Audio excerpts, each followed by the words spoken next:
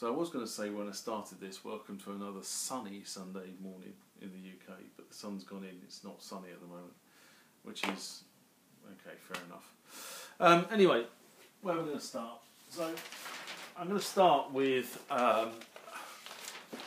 what I consider a piece of penny pinching by my friends at Roland, and that is, if you've bought a Aria recently, you would have got an instruction manual. And there is the instruction manual, printed both sides on a piece of, what's that, that's A3, A2, A1, on a piece of A1. Okay. By the way, A1 is draft in the language size of paper. But to be honest, it's completely unusable in the studio because you can't put it on anything. You know, it's too big to go on a ledge next to the piece of equipment. It's useless. Not brilliant for somebody especially when you've got a new piece of equipment. So what did I do? So I went onto the Roland website, found the manual, and it does actually come down in a PDF of A0 size, just for the record. I then used a piece of image software to cut out the bits I wanted, like so. So there you go, there's the TB3 and the TR8 instructions. And then I put them onto printed them double-sided, and then laminated them so that they can sit in the studio. So when I'm working with a piece of equipment, I could actually have it there for quick reference. Very useful in the early days, not so much use for me now that I've got my head around how the equipment works. But in the early days it was very, very useful. Okay, so if you haven't already done so, that's how I reckon you should get your quick reference manuals for the Aria equipment sorted. And on the drum machine and the MX1, you know, you ended up with lots of different things related to the equipment. Okay, so I've ended up with lots of laminates for quick reference. Anyway, laminate cards. The next thing is, and this is probably more of an annoyance than anything else, anyone else had problems with the global shipping program from eBay? Now, I have to be honest and say, this is not me personally, I'm just relaying in the experience of a friend of mine. So my friend's situation was very simple. He bought some stuff from the US. The stuff never arrived. In fact, it's got lost in tracking somewhere. Nobody really seems to understand where it is. The seller, the vendor, went through the global shipping program, where they effectively, you pay the vendor the amount of money you've agreed to pay for the stuff, and then there's another charge that comes out which goes to Pitney Bowes, which is this global shipping program. And the whole idea of the global shipping program, which is a really sort of quite a neat idea, is that once you've agreed a price, that's the only price you have to pay. So you don't get clobbered with import duty this end and customs and anything else. It's all done. It's all pre-cleared at the other end. So my friend's experience is very simple. His stuff never arrived. He contacted the vendor. The eBay guarantee scheme then kicks in, and he got his money back. That was fine.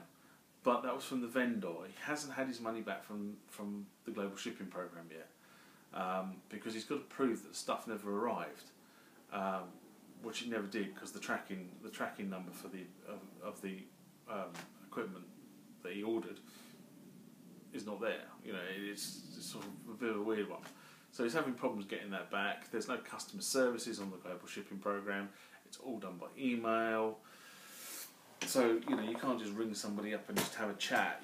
You know, you're having to sort of go backwards and forwards all the time. It's very frustrating. And he hasn't got his money back from the global shipping program, even though he's had his money back from the vendor. The one thing I will say about the global shipping program, having sort of had a look at various things, is that I think it's a little bit expensive, if I'm honest. I've done a couple of scenarios now where I bought equipment in the US and had it shipped back to the UK, and it was cheaper for me to go and arrange for think I use UPS for UPS to go and pick the piece of equipment up from the vendor. So we arranged a time and place, and they went and did their stuff. So they went and picked it up and then shipped it back, and then I just paid and we pre-cleared the customs charges based on the paperwork.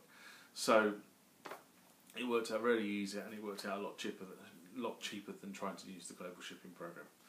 All right, so I'm not sure about this whole global shipping program. I mean, the whole idea is brilliant. You know, the concept is good. I'm just not sure that the partner that is being used is the right partner, and whether because they don't see it end to end. I mean, that's the whole thing about this, is that they use.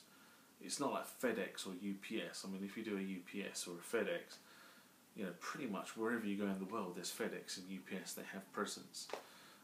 Whereas the global shipping program seems to use a variety of smaller carriers, probably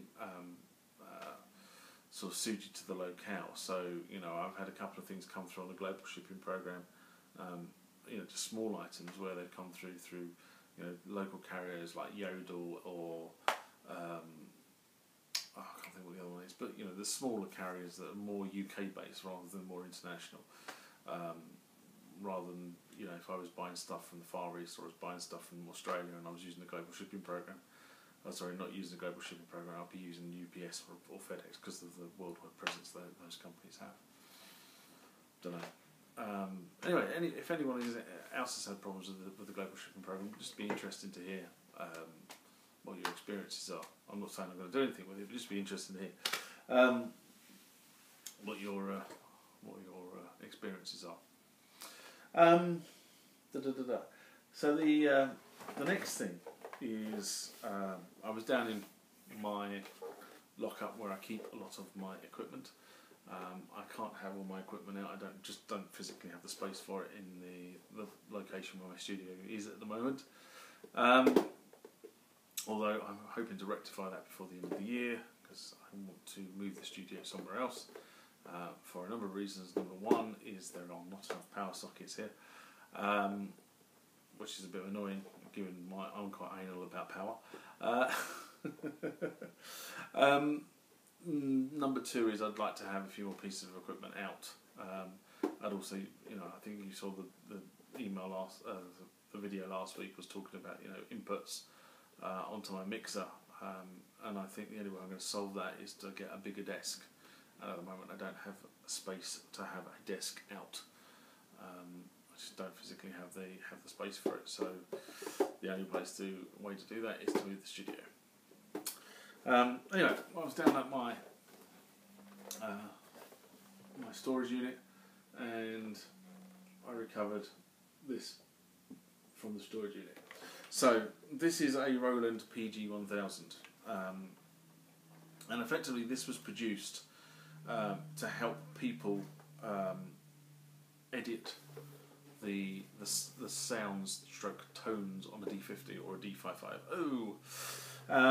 And I used to use it quite a lot, and then I put it in storage when I moved a couple of times, and this is the first time I've really taken it out. It's a bit dusty.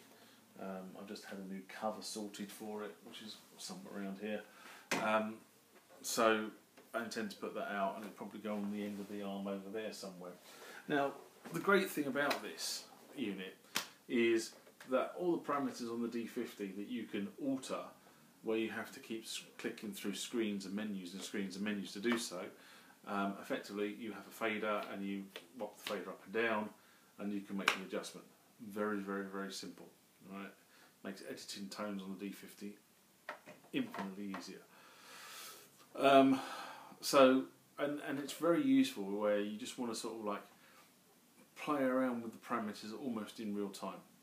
So I've always found that editing via the screen, you'll have to go to the screen, you have to edit it, then you have to come out of the screen, then you have to go back in it. Yeah, whereas this is more or less, you know, you make the change and it's almost instantly available on the keyboard. So a very interesting unit.